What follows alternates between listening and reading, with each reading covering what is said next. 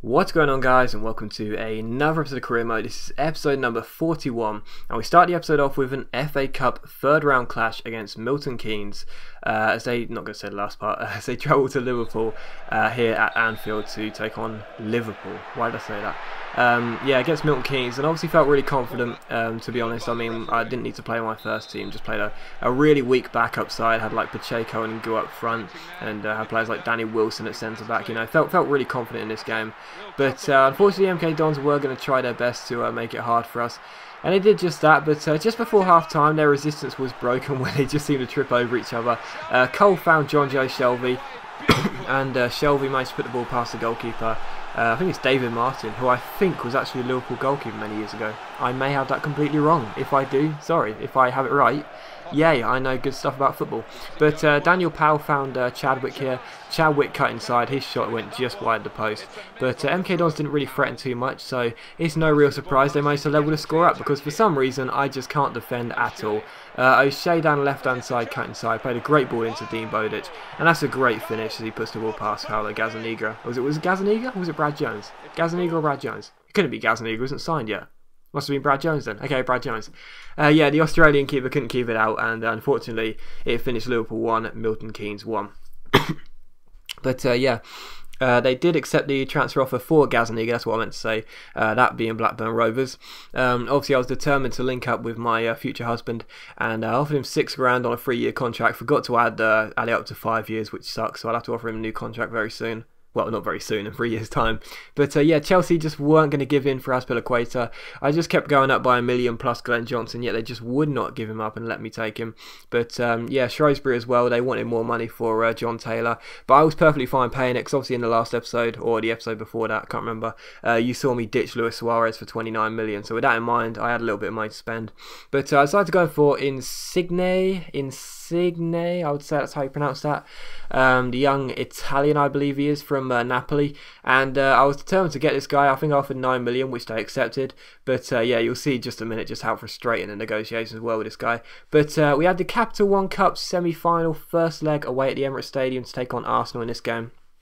And Arsenal obviously one of the strongest sides in the league, but this was just, I mean, I've got to be honest here, it was like I slipped the referee a brown envelope, you know, it really was, because for some reason, well, you just have to wait and see. It was just hilarious, but the first few minutes were pretty entertaining. Both teams had some pretty decent chances.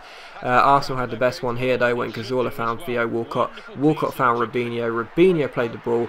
I was going to say played the ball in there, but his free shot really was saved by Pepe Reina. Should have done better with that. Really, it's a free shot for the guy. But this was Bakary Sagna on the ball, dribbling past my men, goes past Gonalons, plays through Cazorla. Honda plays a great ball into Robinho. His shot well saved by Reina, but that was an amazing double save, and there's Skirtle on the line to head it away. That was brilliant defending from Liverpool. But this was Barini skipping past Sagna, the young Italian using his pace to full effect here down the left-hand side. Sagna's pulling him all over the place, but he's like, dude, get off my back, man. You ain't on my shirt just yet. But yeah, his shot went straight at Wojciech Szczesny, and unfortunately Barini picked up a bad injury in that wave of play. So that completely sucks, because we are sort of what's the word? We're running out of wingers and strikers, Willie. I was playing Barini as a winger in this game, I think, and we're running out of front line attacks really. So Barini picks up an injury, and that kind of sucks. We'll have to wait and see how bad it is. But this was Robinho picking up the ball. He plays through Honda. Honda with a nice piece of dribbling, just keeps holding the ball. His shot is wide of the post by Pepe, seen wide by Pepe Reina, and from that resulting goal kick, playing out from the back, I just love it, even if it does cost me goals from time to time, because it means I can just play the ball up the pitch with the pass, and just keep hold of the ball. And Barini showed no signs of injury when he skipped past two players here, including Vermaelen. And what a strike by Fabio Barini. He clearly wasn't injured at all. He was faking that injury, man. Lovely finish by Barini, and it's 1-0 to Liverpool. Great start to this game, and after the disappointment of a weekend draw against Milton Keynes, we really did need to win this game, so that was really nice to see. But this was Joe Allen breaking out here. I think this is a 3-on-3 attack on the counter. Allen plays a great ball through to Barini. He goes through 1-on-1 with Szczesny. Can he finish? Well, no, because he loses the ball, but it comes to Carroll, and he puts the ball just wide the post, but it goes out for a corner. Barini takes it, he swings the ball in. Here's Daniel Agger. It gets headed up in the air, but Skirtle's header goes over the bar, and Szczesny breathes a sigh of relief. But just before half time, Steven Gerrard picks the ball up here, cuts past Emmanuel Frimpong, And this is where the title comes into play. Gerrard takes a shot that's well saved by Szczesny. Oh, excuse me, throat's a little bit dry. But the referee books Emmanuel Frimpong, and I have no idea why, because he barely even touched him. On the shirt pull, there was like the tiniest of shirt pulls, yet the referee said that was a yellow card. So that was never a yellow card. That was a terrible decision. But this was Andy Carroll actually swinging the corner in, not in the box himself. But he found Martin Skrtel, and the Slovakian centre-back got his head to the ball and made it 2-0 to Liverpool on a stroke of half-time. And poor old Arsenal, they were thinking, Jesus, what is going on here?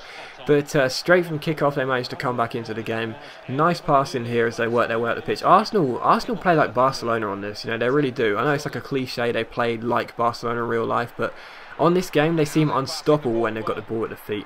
But the ball gets played into Robinho, and the Brazilian centre-forward manages to head the ball past Pepe Reina to make it 2-1. So unfortunately, the 2-goal lead only lasted for a matter of seconds. But straight after half-time, this happens. Now, remember, Frimpong was booked in the first half. Well, what exactly was he booked for here? Was it even a foul? I mean, oh wow, I mean, Arsene Wenger must have been furious, you know. This would have been one of the instances he actually did see. Because what's he got booked for there, man? Seriously. That was pathetic. Wilshere gets subbed on for Jovino. Arsenal lost all of their firepower at that moment, and, you know, like I said, it was like I slipped the referee a brown envelope and the sort of, you know, just what's the word? Bribed him? Is that the right word? Yeah, because it was awful. But Gerrard's free kick hit the post, and Arsenal managed to hold on for a few minutes. But yeah, Frimpong should never have been sent off. It was not a dench performance from that referee, and yeah, he should never have been given a red card. But like I said, Arsenal lost all their firepower from that moment on. Fabio Borini in the 57th minute made it 3-1 to Liverpool. And Szczesny's clearance here is poor. It comes all the way back out, but it comes to Andy Carroll, goes through 1-1. It's a great save by Szczesny, but the 6'3" English striker gets to the rebound first and makes it 4-1 to Liverpool. Poor old, I felt sorry for Arsenal, you know, I really did. I mean, they did not deserve that. That was never a red card, never a booking in the first place, never a second booking either, so that was really hurtful for Arsenal. They didn't deserve that, but we just went on cruise control. I was determined to score as many goals as possible to make sure that in the next leg I could just play a backup team. But Andy Carroll, man, what a touch that was. That was fucking awesome, man. Seriously, I mean, he's not really the most agile of players, but that was awesome stuff. He skipped past Johan Duru and then smashed the ball past Szczesny. That was fucking awesome, man. But that made it 5-1 at this stage. But Arsenal did come back here. Theo Walcott's shot well saved by Reina, who had an awesome game in this game to keep the score at 5-1. But from that resulting corner, Honda swang it in, and Olivier Giroud, who had only just came off the bench, managed to put Arsenal back in the game at 5-2. But the fact they were down to 10 men meant they really couldn't come back from that. And despite doing their best to try and get themselves, I guess, get themselves back into the tie, you know, they couldn't get themselves back into the game. But if they went to Anfield, you know, 3 goals down, they weren't going to get through this Capital One Cup semi-final tie. But if they go down by, you know, maybe 2-1 or even 0, then yeah, that would be fine. They can come back into this tie with no problem at all. But this was Diaby here taking a shot, and like I said, Reina, man, he was insane. He was saving everything. Seems like a great goalkeeper. I don't really like the guy in real life, but he seems like a great goalkeeper in the game. But this was Honda's header, well saved by Reina. It was incredible, man. Every single shot they took was on target, but Reina was like, no way, man. 2 goals is too many, and I'm not letting him score anymore. The ball was headed up to Giroud here, straight at Pepe Reina, who just launched the ball forward here, and that was that was how the game finished. So a 5-2 win away at the Emirates, and I mean, you know, just put our name into the Capital One Cup final, because we're there, man. We're there. There is no way we're going to lose a 3-goal lead in the aggregate score back at Anfield. So you know, that would put us through to the Capital One Cup already. We're basically there. But yeah, Paulo Gazzaniga signs for Liverpool, so I'm reunited with my husband, which is awesome. And once again, Chelsea say they're not going to let Azpilicueta leave, which just sucks, man. Just let us take him, man. Seriously, Glenn Johnson is still a good right back. He's actually rated higher than Azpilicueta.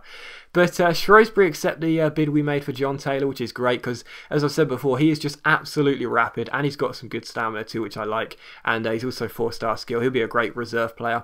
And Napoli accept the bid for Insigne, but this was frustrating as hell, man. As you'll see over the next couple of episodes, this guy just does not want to leave Italy. It is ridiculous. But I also decided to go for Luke Shaw. I thought, whilst I've got 29 million in the bank after the Suarez deal, I might as well try and sign some pretty decent young players and sort of nurture to these guys in the reserves. And obviously Luke Shaw, as we all know, is one of the best left backs in the game 5 or 6 years down the line. So with that in mind, I'm going to go in for Shaw, and hopefully I can pick him up because he's also English, which is great. And I think I offered 1 million plus Galaxy. Was that it? Yes, it was.